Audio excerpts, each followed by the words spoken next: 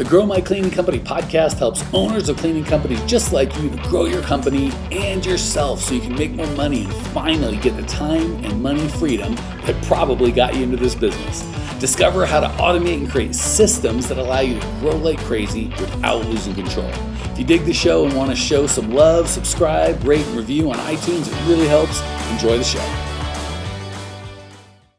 Hey, Cleaning Nation. This is Jered Robinson, not Mike Campion, but Mike Campion is with me today. So I'm going to be hosting the podcast today for one particular reason. And that reason is, as we were discussing what we're going to be talking about, one of the questions and offers that we do make is to be able to work remotely from your cleaning company. And I said to him, hey, what is the logistics of that? What does that look like? And we said, well, this would make a great podcast episode.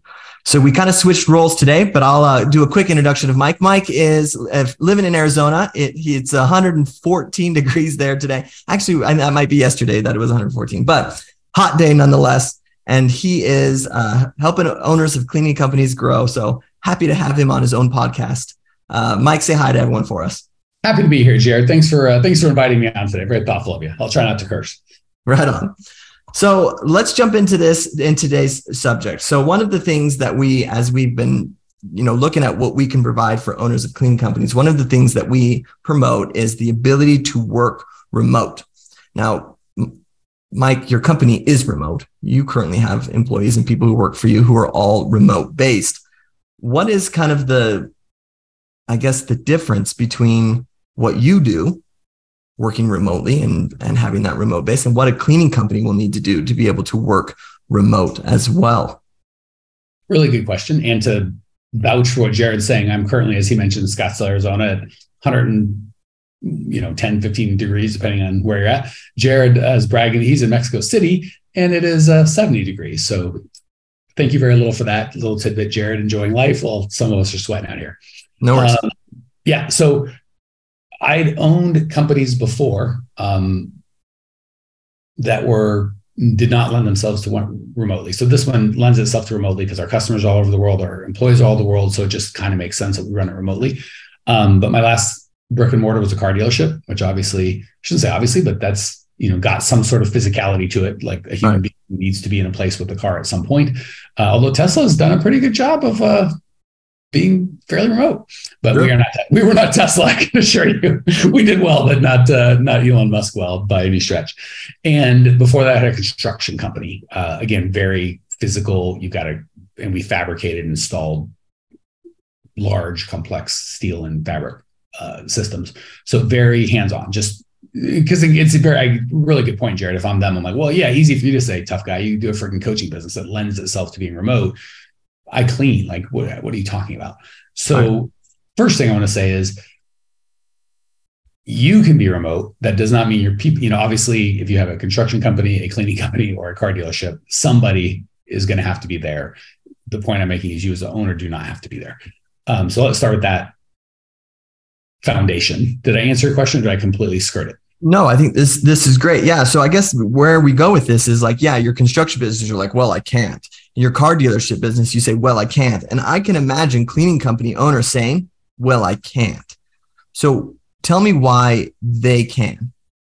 So the cool thing is, this is almost like kind of a feature of what it's not a separate thing. So the reason we kind of use it in the marketing, because I think it is exciting for people, but in the training, there is no like module on how to run it remotely. There's just, if you do the things that we teach you to do naturally, an automatic byproduct of that is that you can pretty much do that for any in the world.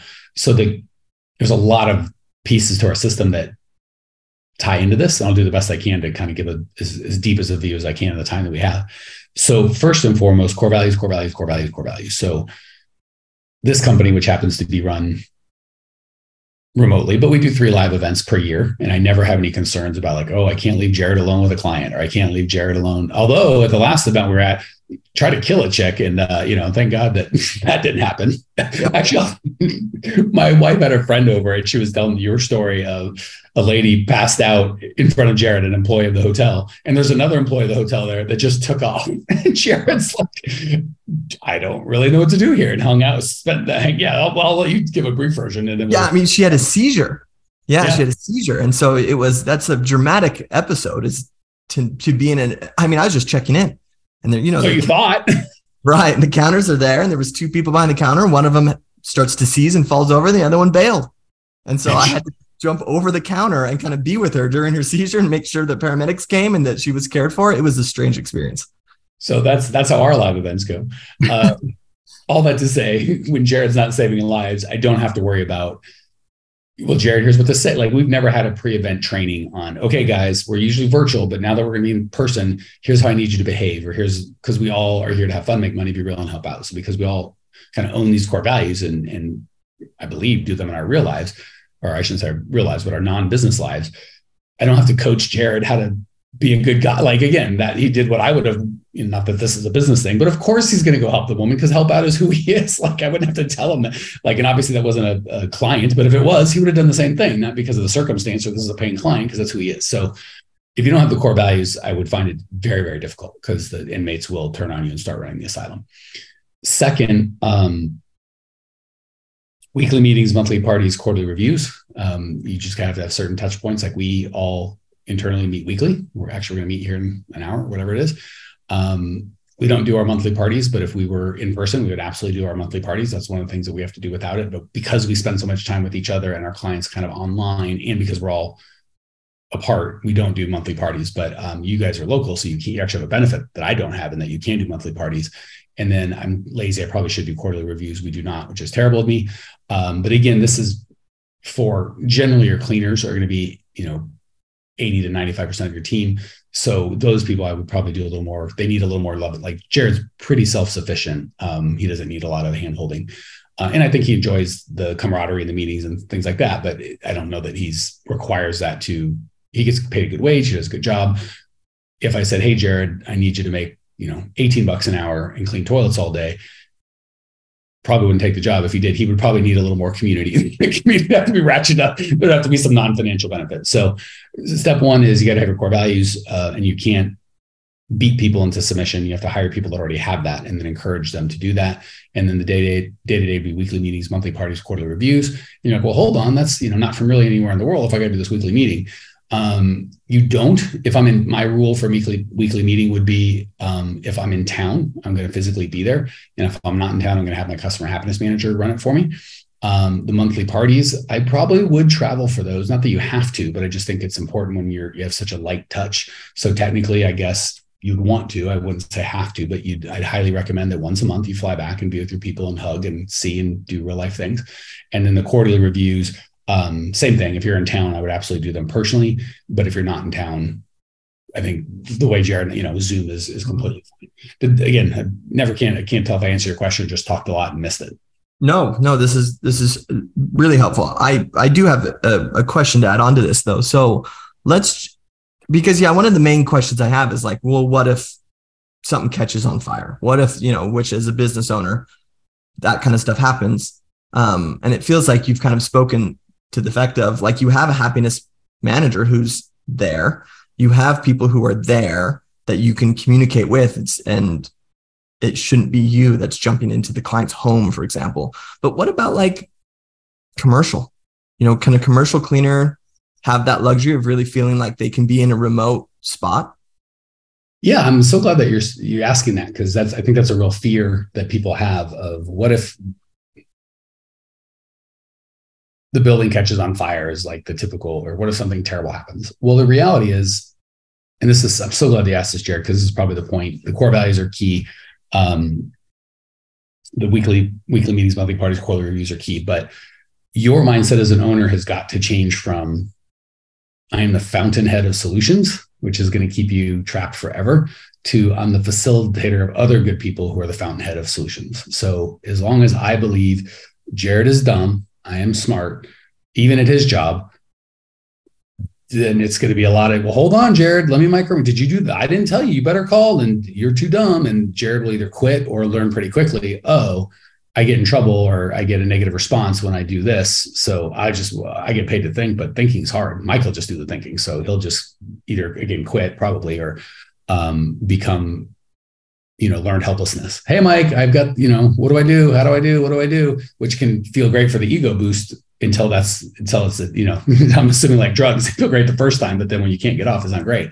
So it feels great for Jered to call and use my big brain, and I get to show how smart I am and solve a problem that if I had the right guy and the right core values and the right support, he would have solved better on his own. But I feel good about it. But then you're now addicted to it, and it can work for 2 or 3 team members, but when you have 30 or 40, it's impossible.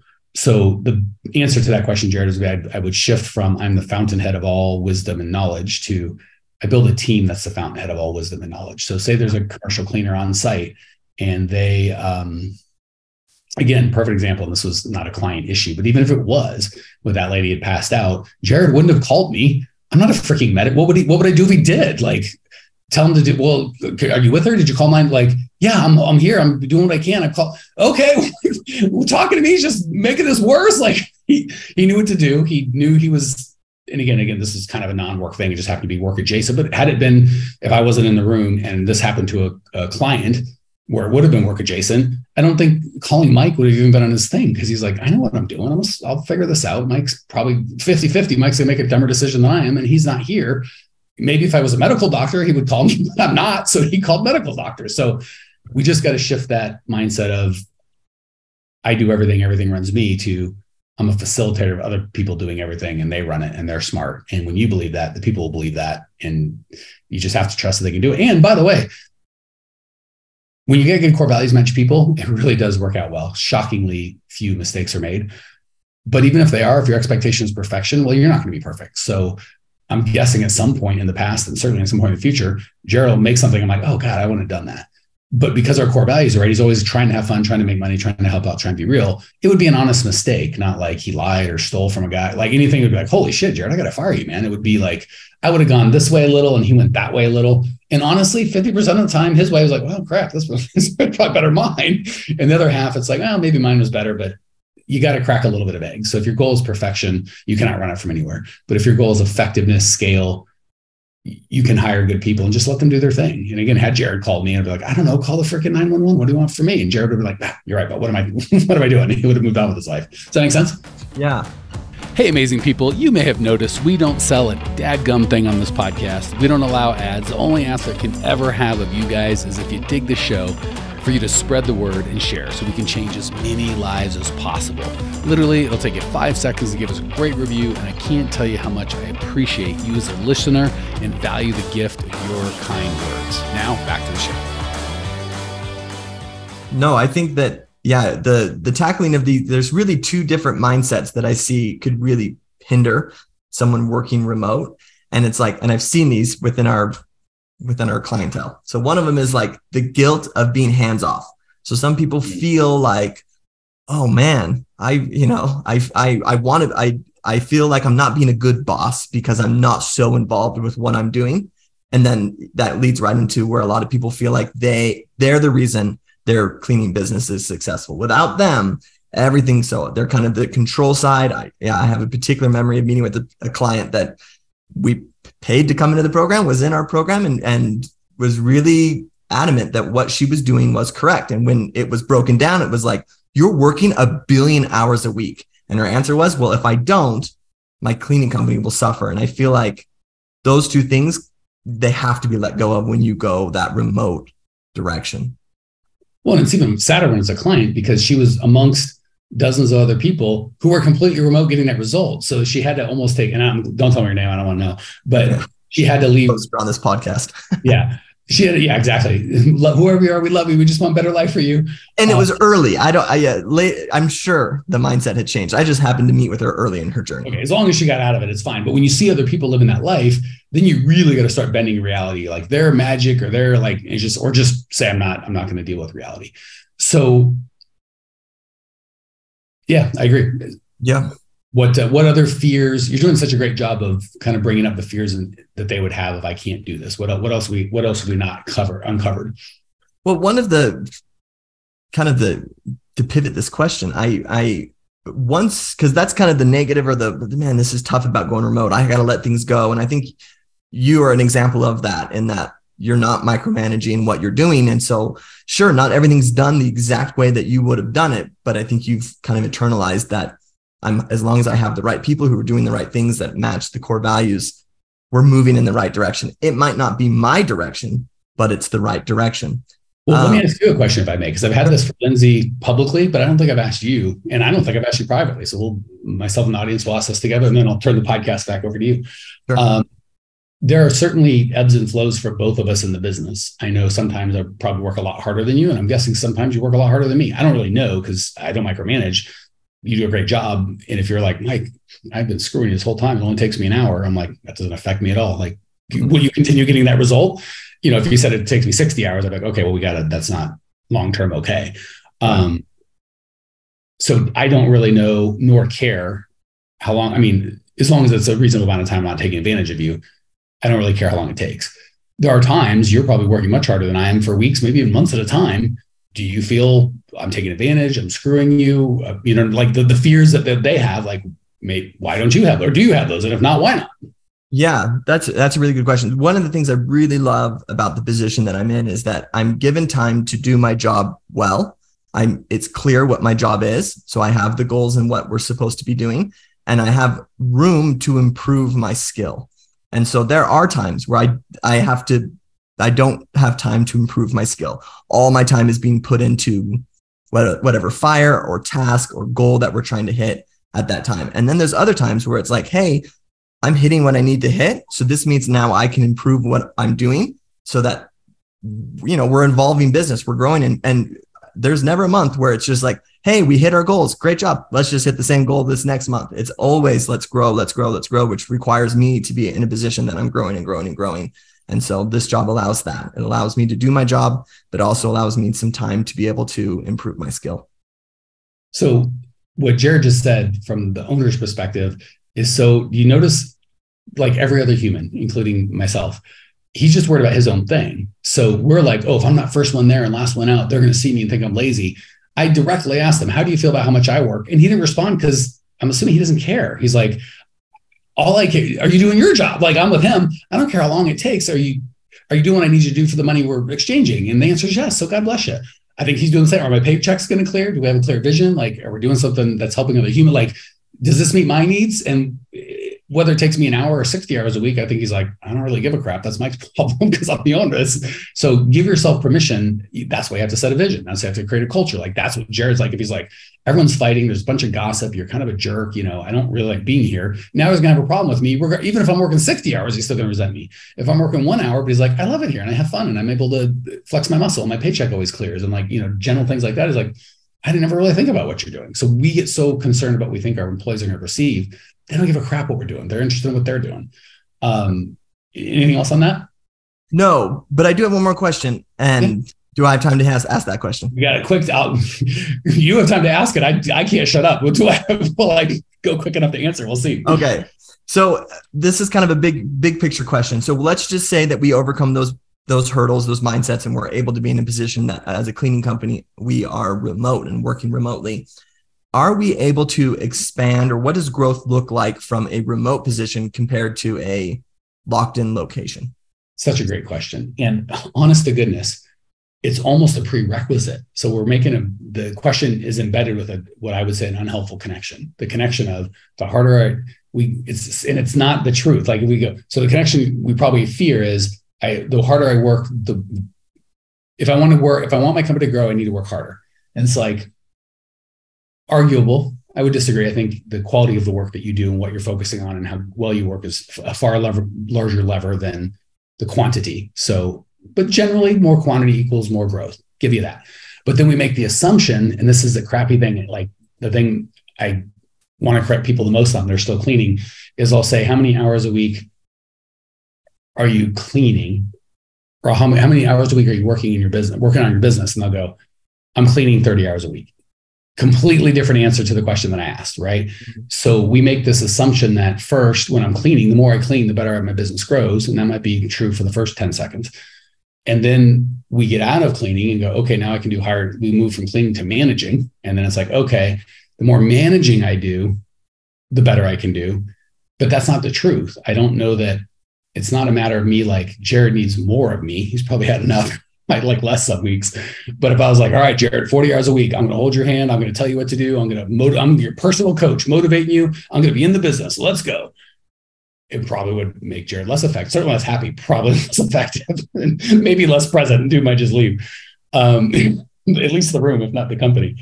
So we make this false association of the harder I'm working, the faster my business grows. And even if we accept that one, which I think is a partial truth, we then connect being in the office as working. And I'm like, no, I would literally leave my office to do the real work at a coffee shop down the road where nobody knew me and I could focus. When I went to work, I expected to get nothing done. So that would be the weekly meetings, the monthly parties, of course. And I shouldn't say get nothing done.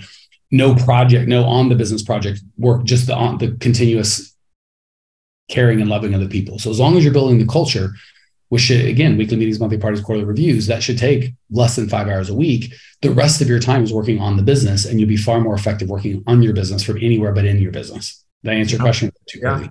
No, that's great. Yeah, that's great. Okay. I think this is wonderful. And I think that as owners of cleaning companies, when we look at our business and what we truly want, I think that a lot of people want that freedom, and they want the ability to not have a business that's drowning them. And so whether you have goals to working remote or just the ability to be really kind of hands off and have something that's running that you more come in and make tweaks to, as opposed to are just under the hood, oil dripping on your face, things exploding out of pipes, you don't know where they're coming from, but instead really feeling like you have a process and something that you can control and are a true business owner. I think this is what we would define as a true business owner. We've got tons and tons of resources for you. I think if you just go to growmycleaningcompany.com, there's a masterclass there and something that could be really helpful for you in starting and growing this business that you have. Mike, do you have any parting words before we end the podcast? No, one thing you said, I want to hit again because you said it so well, and then you can end it. Perfect. It's totally okay if you don't want to run your business remotely. That's not the point.